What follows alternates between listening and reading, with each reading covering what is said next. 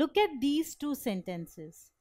This sentence says, Ankita said to Ravi, I took your pen yesterday. Now in this case, we are directly quoting the words of Ankita. These are the exact words of Ankita and we have put them within inverted commas. So we are directly quoting the words of the speaker. So this is direct speech. Whereas in this sentence, Ankita told Ravi that she had taken his pen the previous day. So we are not directly quoting the words of Ankita. We are not using the exact words of the speaker. We are stating what the speaker said in some other words without changing the meaning of the sentence. This is indirect speech. So both are ways of reporting, but this is direct speech, this is indirect speech. Now when we change a sentence or convert a sentence from direct speech to indirect speech, there are certain things which change, like said to becomes told. So the reporting verb changes. Also the inverted commas are removed and there is a that. Another thing, I becomes she, your becomes his.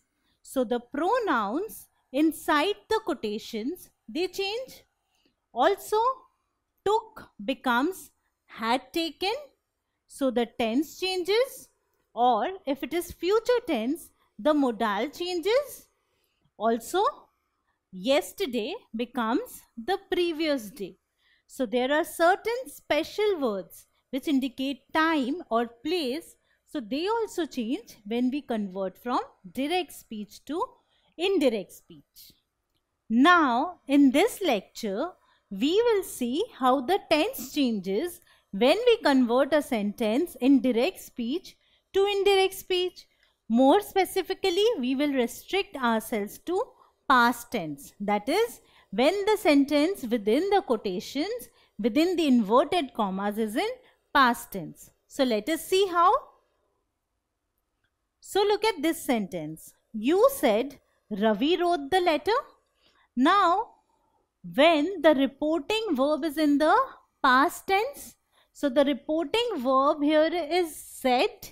Said is the past tense of say. So it is in the past tense. Now you said, that is you said in the past, Ravi wrote the letter. Now this wrote is simple present. Now how do I report it in indirect speech? Said is simple past and wrote is also simple past. But you said Ravi wrote the letter. Now if in indirect speech I use the same tense, I say you said that Ravi wrote the letter, then it will not be clear what happened before, because both are in simple past. So in order to change it into indirect speech, we write you said that Ravi had written the letter. Now had written is past perfect. So it indicates that when you said, this action was already complete or already finished. So this is simple past and this is past perfect. Because when you said, so if I am saying it right now, Ravi wrote the letter, this means that this action is already complete when I am saying it. So this action is already complete when you said it. So we change simple past to past perfect.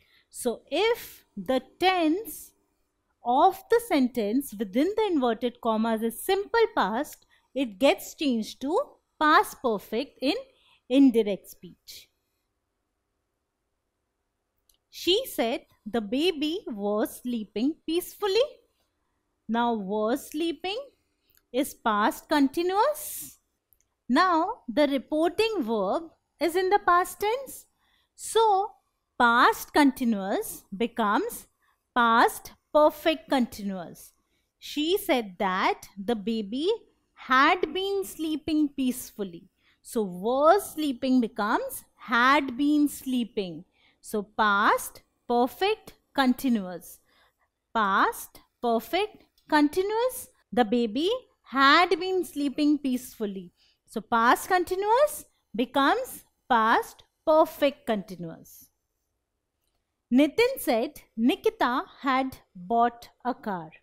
Now, had bought is past perfect. So what will it change to in indirect speech? Well, this is simple past and this is past perfect. So, in indirect speech, it will remain as past perfect. Nitin said that Nikita had bought a car. So, when the sentence inside the inverted commas is in past perfect tense, the tense does not change from direct to indirect speech. It remains the same. Similarly, for past perfect continuous, I said I had been reading a book. So had means past, been means perfect, and reading means continuous. I had been reading a book. What will it change to? In indirect speech, once again, the tense remains the same. I said that I had been reading a book.